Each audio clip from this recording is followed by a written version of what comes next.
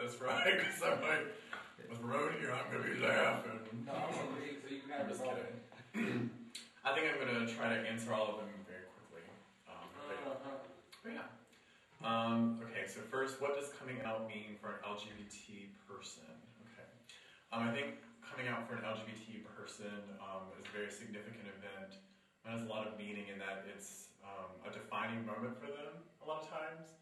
And as Nikki, one of our participant students this evening, said, what they don't tell you at first is when you first come out, that you actually come out more times after that. So, but that first time of coming out is really a significant sort of identifying piece, and I think that's where the meaning lies. Let's see. Second question, why is National Coming Out Day important? National Coming Out Day is very important for its history, for the meaning behind it. A lot of times when we show up in solidarity behind something, when we come together as a community, that it makes us stronger and makes us more willing to talk about ourselves and our truth and our journey. And especially for what's termed a concealable identity, sexual orientation being a concealable identity because someone can't really know it unless you reveal it about yourself.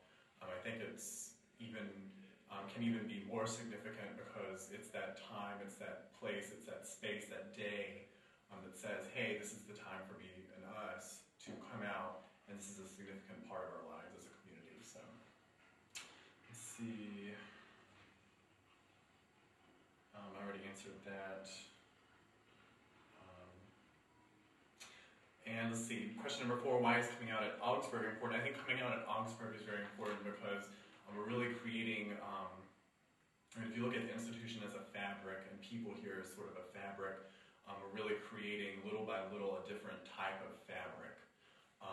Because every person that feels like they could be comfortable with our identity, comfortable with coming out, and comfortable with being honest about themselves and their experience, their lives, their stories, every time one person feels like they can do that, they're able to show a lot of light, a lot of guidance, and a sort of a lot of truth to others, and then lead them in order to be able to share their experience, and that sort of is just a ripple effect.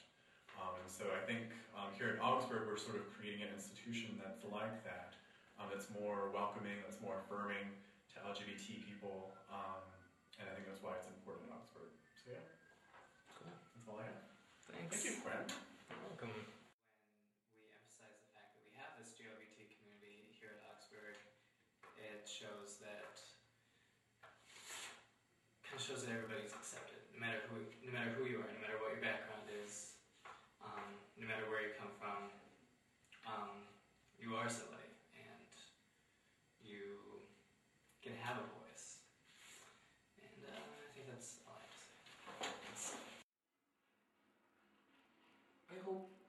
I would add that I hope that people remember their history and that they keep it in mind, that they identify with the thousands and thousands and thousands of GLBT people that have gone before them and will come after them. GLBT people living today, 2007, are in a wonderful, excellent place. They're living on a cusp of history when everything is changing. And, you know, from what I know of history, it may not always stay good for GLBT people. It may not improve like it has been the last few years. It may again become a time of oppression and a time of fear. But if we connect with our history, with our GLBT history, if we identify with the GLBT people that died in the concentration camps, if we identify with the GLBT people that were beaten to death in the 50s and driven out of their homes, if we identify with the Mollies in 17th century England, and if we identify with the Society of Heliogabalus in Paris, and with the Russian composers and their little cycle around the turn of the 20th century Russia, you know, we will become a braver and a stronger people. One of the things that helped the Jewish people to survive the concentration camps was their sense of history and tradition. And And so I would hope, the other thing that I would add to all of this then, is that that's what GLBT people need to have and need to know also. We need to know our history and our tradition, so that whether the times be good or bad, we will have something to fall back on within ourselves.